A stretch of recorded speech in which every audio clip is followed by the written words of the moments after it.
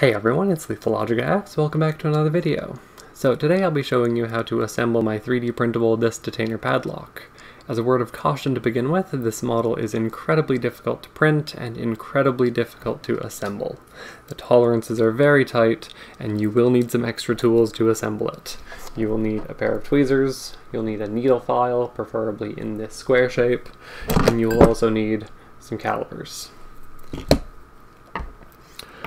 The difficulty in printing comes from these discs, trying to get the correct size for them. You're trying to get them to be about 1.6 millimeters thick, give or take about a 20th of a millimeter. And then the spacers as well, you're trying to get them to be about 0.5 millimeters, give or take a 20th again. Once you have those discs sized in correctly, you can assemble your core.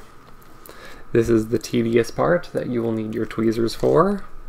You need to carefully drop all of the discs in the correct order into the little core piece here and drop a spacer in between each of them.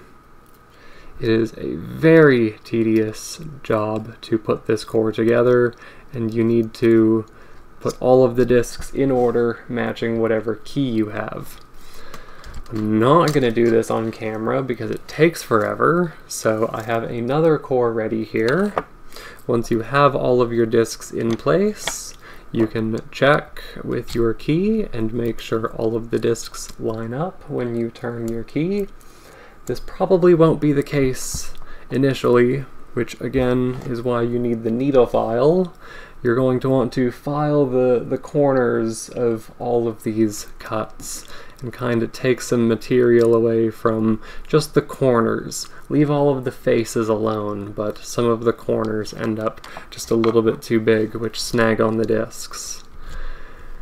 After that, you should eventually get all of the gates lined up when you turn the key, and you can put the cap on the back of the core.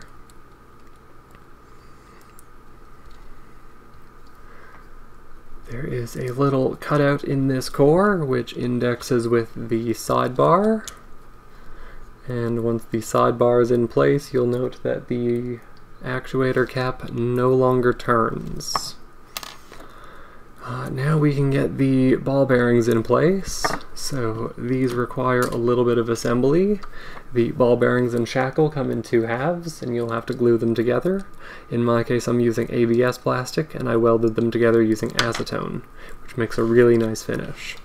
So you can drop your ball bearings down into there, make sure one of them goes in each direction, and you can insert the shackle as well.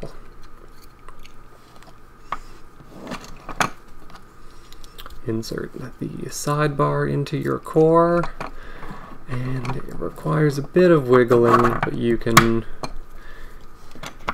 get that core into there. You should also note that your core operates properly and it opens correctly. Once it does, you can remove the shackle, put the top cover on, and relock it. And that's it. That is how you build the 3D printable disc detainer padlock. Thank you for watching. If you enjoyed what you watched, don't forget to comment, like, subscribe, all that fun stuff. And don't forget to have a good one.